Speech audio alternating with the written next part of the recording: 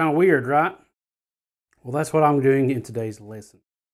We're going to work on, this is mostly just a picking exercise, but it sounds really creepy and really weird. And you can do it anywhere on the fretboard.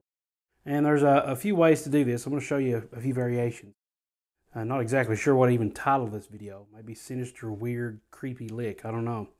But anyway, I'm going to start. I'm going to start because of the distance. I'm going to start here between the 4th, 5th, and 6th frets. And the pattern is we're going to go middle finger first, then ring finger, first finger, back up to middle. So we're going to kind of come full circle. Okay? Now that's the easy part. Down, up, down, up. This is all alternate picking. And then the next note is going to be that ring finger starts down, up on the previous string. So we're going to have an open string in that. And it's always going to be the string we just came from. Okay? And then we start the same pattern on this string. Middle, ring, first, middle, middle, next string, open, previous string.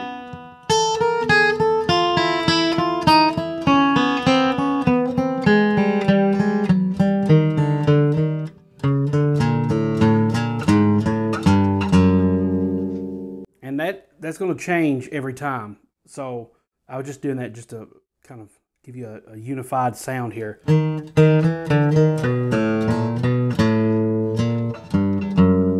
Okay. So this can happen anywhere. I can go, it's always between 3 frets, so we could go 7, 8, 9.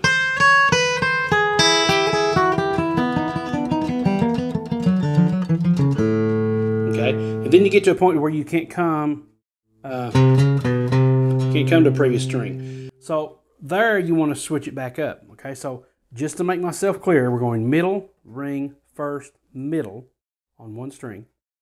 Coming down, and that when you switch is going to be a downstroke. Every time you change strings, going this way is a downstroke and back up on the previous open string. And if you just do that on one string,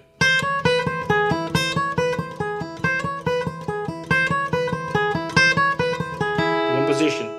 Then remember, on the same string that your ring finger's on, you're going to start with your middle and then come back. So you have to lift that ring finger and come back to it. That's one of the tricky parts there.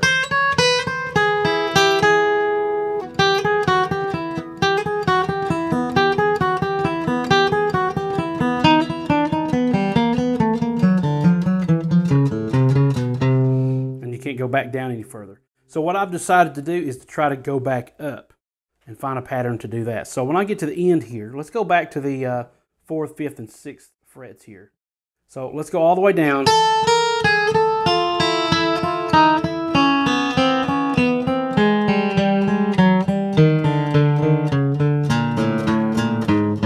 Now what I'm going to do here is come back to that ring finger, then open A string. So I'm going to do that, the open string just before on this side. And then that'll let me start with my middle finger again. Now I can do one of two things here. I can do the same pattern there now. Up on the next string down, and then start with the middle finger on that string. But when I do that, it kind of kills that open string sound. So what I would probably prefer to do is continue on the same pattern of using the previous string like this. The first time we'll do that, but when we come to the A string, we'll go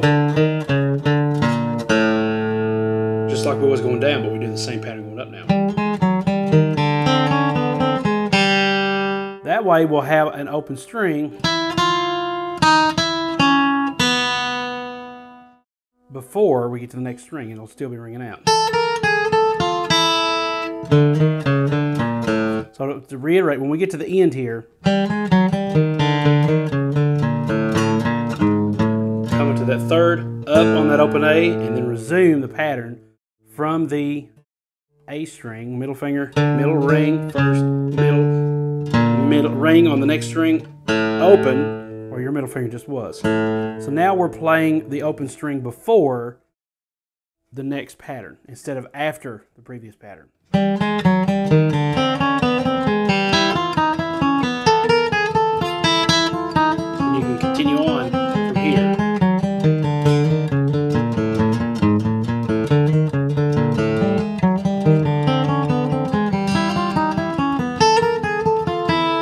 keep going on, and that's a good finger exercise and a good picking exercise.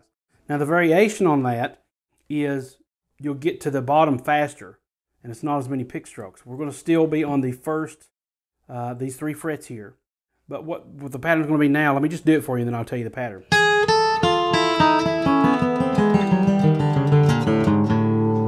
Okay, so obviously there's another stroke that we're not doing. This one we're going to start with our first finger, and then do that same ring finger and then open.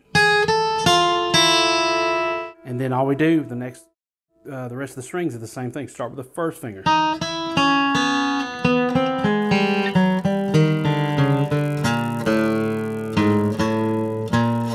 Then I'll probably ascend doing the same thing. 1, 2, 3, open, and then back to these 2.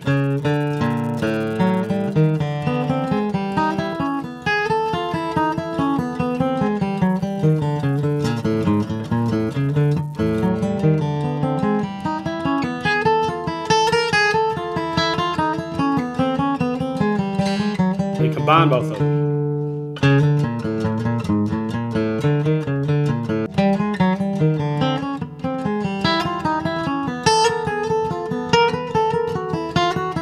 Then what you can do is just go up 1 fret, depending on which pattern. You either start with your first finger or your middle finger.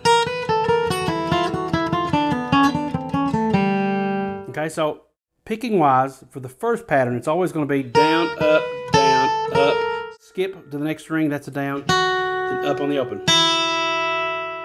Okay, and for the second pattern, it's going to be down, up, down, up, down, up, down, up, down, up, down. Once again, I'm skipping the next string, then up on the open. So that's, the picking is a little bit easier on that, but it's causing you to move along the strings, and that's very important for people who have problems figuring out which string to play. I have a lot of students, mostly beginners, who have issues with which string I'm playing the string, but I'm not picking it. What's going on? And that's because they haven't spent enough time on this side doing the picking things and little picking exercises to get used to where that is. So if you can take just this small of a movement from one string to the next, and then come back to that B string, G string, B, back to the G.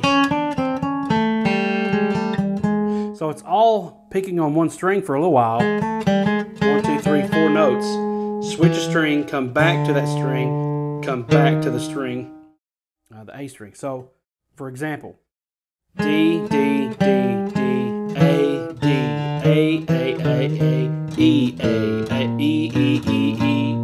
Okay, so that's where the pick is going to land. Okay, so that's it for today's lesson. That was another happy accident that I come across, and I was really enjoying doing that. And it's fun moving that all across the neck. These open strings add a lot of dissonance.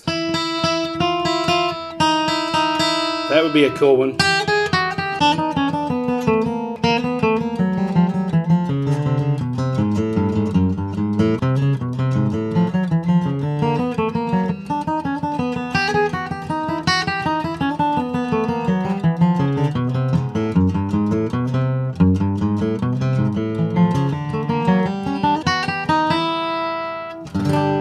Yeah, like that's in a key.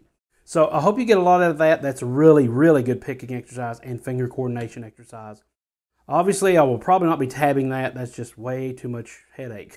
So just try to rewind the video, slow it down if you have to, using YouTube's speed control settings.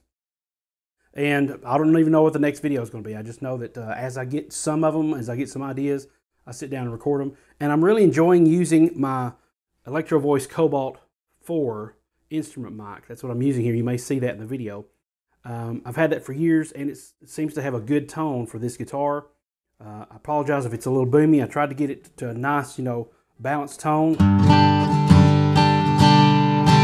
Hopefully it is, but it's not too bad to set up. I just leave it sitting here, and when I need it, I extend it out, and it's ready to go. So I may start using that, especially with my new camera that I've been using, the Gucci HD92 1080p, Gucee.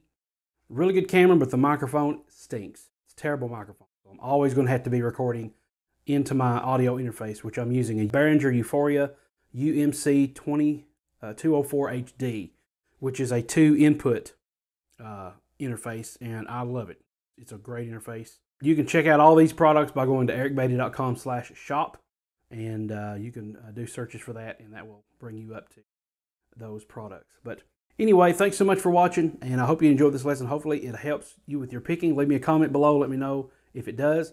Also, check out bluegrassguitaressentials.com for more essential bluegrass picking techniques.